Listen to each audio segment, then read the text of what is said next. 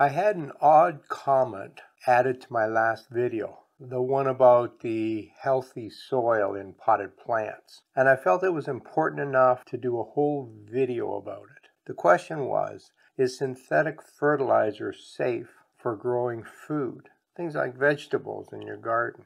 The person making the comment was really asking, how safe is synthetic chemicals? After all, we know chemicals are dangerous to everyone, right? No, wrong. Very wrong. But in this specific case, are the chemicals in synthetic fertilizer safe? Now, I have a chemistry background, and to me, this is quite a ridiculous question. But I also know that when we look at the general population, a lot of people are now convinced that chemicals are harmful. This is largely the result of the organic movement, which has misinformed so many people. The question was not really a surprise, and I see similar comments all the time. For example, synthetic fertilizers kill microbes. If you use synthetic fertilizers, plants don't grow as well. Food grown with synthetic fertilizers is not as nutritious, and it doesn't taste as good. None of these comments are correct. Now, the fundamental facts are that the chemicals found in synthetic fertilizers are identical to the nutrients that are released by organic fertilizer. Those chemicals are found in every living organism, everything from plants to microbes to humans. We all have these same chemicals in our bodies, and none of us could exist without them.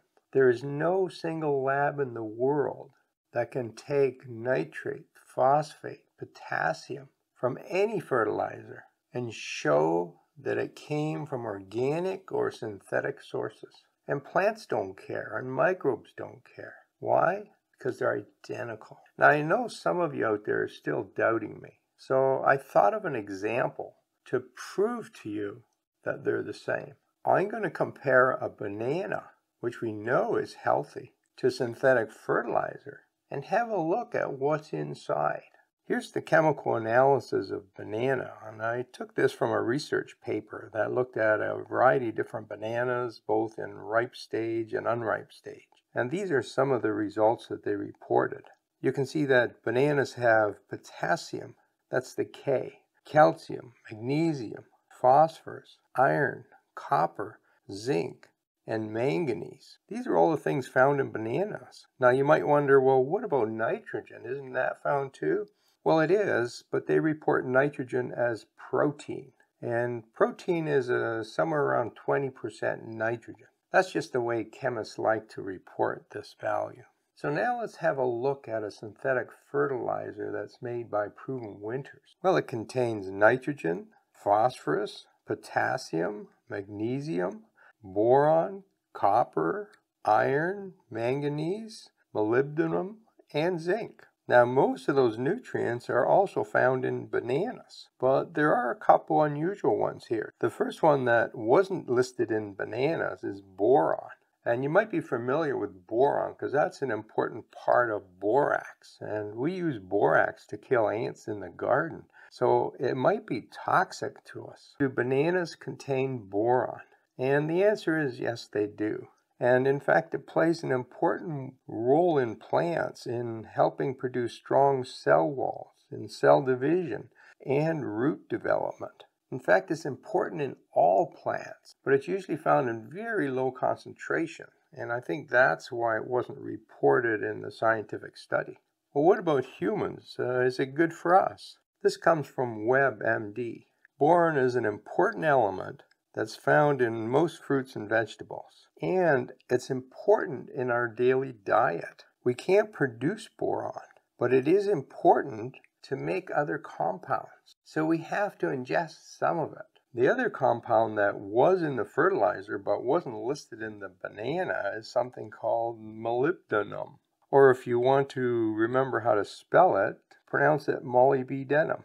Well, it turns out that bananas actually have quite a bit of this stuff. And in fact, a medium banana will provide about 1/3 of your daily requirements of it. Again, it's one of those nutrients that we don't have a lot of in our bodies, but we do need a little bit. And the same goes for plants. So most of the things in this fertilizer are also found in healthy bananas. Let's have a look at another fertilizer. This is the chemical analysis for Jack's fertilizer, and you'll see it's not that different from the previous one. It contains nitrogen, phosphorus, potassium, magnesium, sulfur. Oh, sulfur's a new one. Boron, copper, iron, manganese, molybdenum, and zinc. So this one includes some extra sulfur. Is that healthy for us? And do bananas contain sulfur? It wasn't on the banana list. It actually is on the list of compounds found in bananas, but it's labeled differently. Sulfur is an important ingredient in 2 amino acids, methionine and cysteine, and those are vital for our health. So bananas do contain sulfur, and the fertilizer contains sulfur, and those amino acids are critical for our health. Now, if you read the fine print on this chemical analysis, you'll see at the bottom mention of EDTA, and this is found in a lot of water-soluble fertilizers. It's a compound that keeps the ions from clumping together, from attaching to things. It keeps the irons available for plants to use. So EDTA can be fairly important in a fertilizer.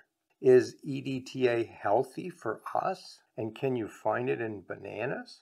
I got this from the WebMD website. You can get EDTA naturally from foods. And here's a list of foods: sodas, canned fruits and vegetables, non-nutritive sweeteners, condiments like mayonnaise, salad dressings. The FDA says EDTA is considered safe for use in foods in the US. Now, what happens to EDTA if we apply it to the soil around plants? Do plants absorb EDTA?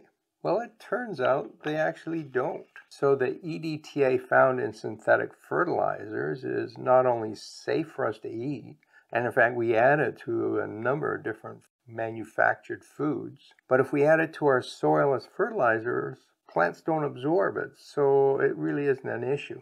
Now, the other ingredient in synthetic fertilizer that's not listed on labels are the filler. Right, if you add up all the nutrients in there, it doesn't come to 100%. So there's always a certain amount of that fertilizer that's other things. In dry fertilizers, that filler a lot of times is things like sand and other inert materials. In soluble fertilizers, it's kind of hard to find out what the filler is. But some of the items that are used are different types of clay, like bentonite clay, different forms of silica and silica gel. Now, those two aren't soluble, so you would see those once you dissolve it in water. The other item that can be used in water-soluble products is sucrose. And they also add small amounts of other chemicals to keep the solids from clumping together. These inert fillers are not a health concern.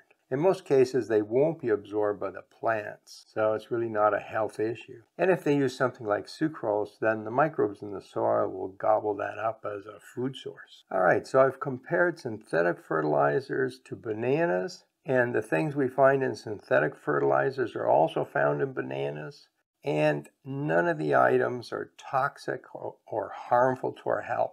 In fact, we have to consume those nutrients to be healthy. We need nitrogen, phosphorus, potassium, sulfur, and so on, just like the plants do.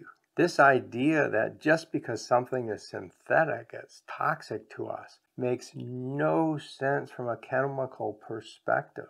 I hope I've convinced you. Stop believing everything you hear about the problems with synthetic chemicals. Being synthetic tells you nothing about the safety of a chemical. Now, it's true, some synthetic chemicals are very toxic, but it's also true that organic compounds are also toxic. Just think about ricin, which is a natural component in castor beans. It's one of the most toxic compounds on earth, and it's organic and completely natural. Now, if you missed my last video about creating healthy soil in pots and why that's not important, have a look at this video here. And if you want to select a good fertilizer for your houseplants, have a look at this.